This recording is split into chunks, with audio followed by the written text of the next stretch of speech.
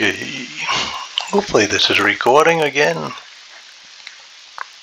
Made a couple of changes and I wanted to verify because the first flight I did I was getting 80 to 90 frames per second, and prior to that I was getting about 50 to 55. Kilo Juliet, November X-ray traffic Cessna, November 674 Tree Hotel, taking off runway 21 straight out departure. Okay, right now we're looking at 74, 75 frames per second. X-ray traffic, November 713 Charlie Lima, 24 miles west inbound ILS Yankee runway tree. And we're running with the Bing Juliet, November X-ray traffic, latest. November 713 Charlie Lima is on final runway tree to land. Oh, great. Final runway 3. Let me get off the runway, please.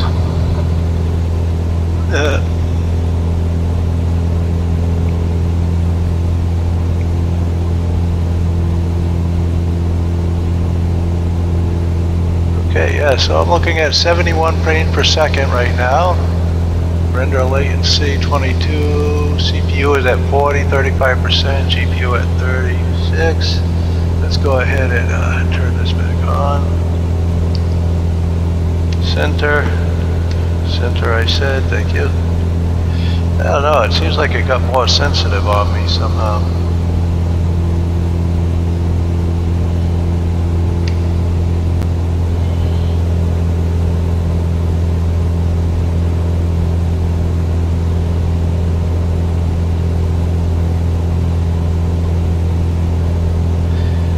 Well, I don't know if the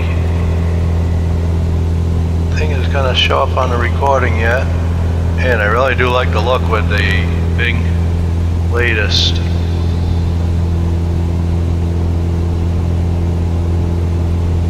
Okay, let's add some trim here so we can release some pressure.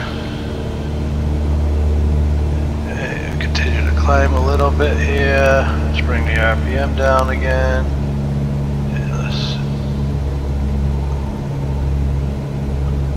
let's check out.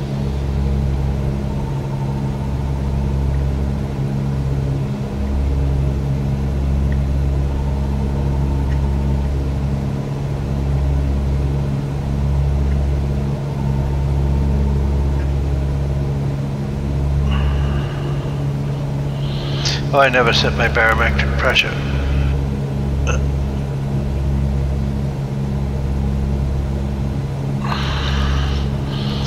Should have done that. So yeah, so we're looking at 67 frames, 70 frames per second. More than I've ever obtained before, really.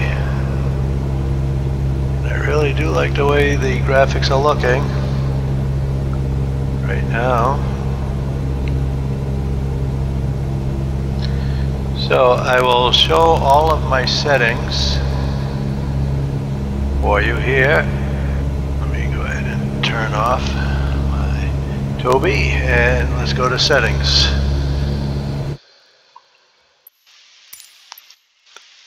So under general options, I'm running full screen 2560, which is my native resolution for this monitor.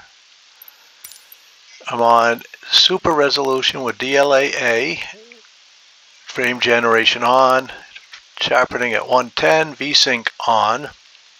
And VSync is one of those funny ones. Some people have luck with it on, some people have luck with it off. And it's also on in my NVIDIA control panel, which also should be on. Whether this is on or off, that one should really be on, in my opinion. And then the DirectX 12 beta. And then if we go down the board, you can see we're at Ultra, 200 Ultra.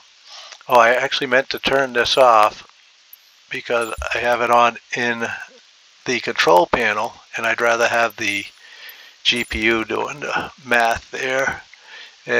Clouds Ultra, texture high, water waves high, Ultra, bloom on, and so forth.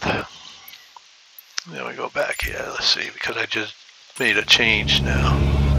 Kilo Juliet, November X-ray traffic, November 713 Charlie Lima, 20 miles west inbound ILS Yankee runway tree. That looks pretty good. I'm not sure. I think I might like it better with the other sharpening, but I'll have to fly it a little bit more and see. But I'm still getting 71 frames here, which I have no complaints about.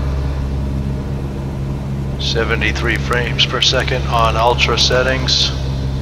I will take it. And I am not running a standard aircraft here. This is the WB Sim enhanced version of the Cessna 172. It's what they call a near study model. So it is enhanced quite a bit over the basic that you get. But yeah, I think I'm gonna stick with these settings for quite a while. Now, I don't think it'll work. Let's see, let me shut this off again. If I bring my NVIDIA control panel over here, I don't think the recording will pick it up.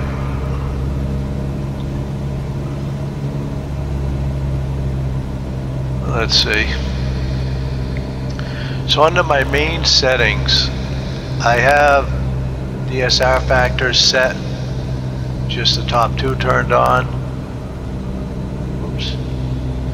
I have scaling at 60%, and then another important one is my filtering quality. I have set at high quality, and I find that to be important.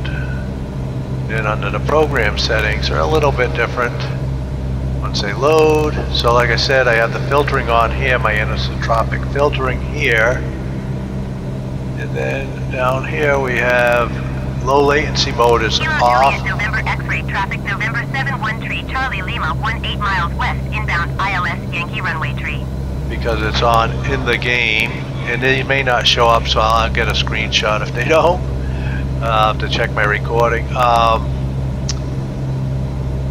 Negative LOD bias on clamp, and then texture filter quality is global setting, high quality. Trilinear on, actually that should be off probably. Threaded optimization off, triple buffering off, and vertical sync on.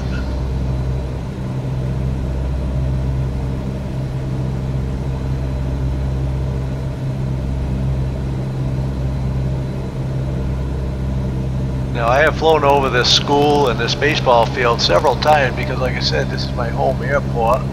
Well, I didn't say it here, but in other videos, and it just looks so fake in the original thing maps compared to what that looks like now. So this is really nice. All right, and again, I'm not going to say anything about 70 frames per second. All right, thanks for watching. We'll see you in the skies.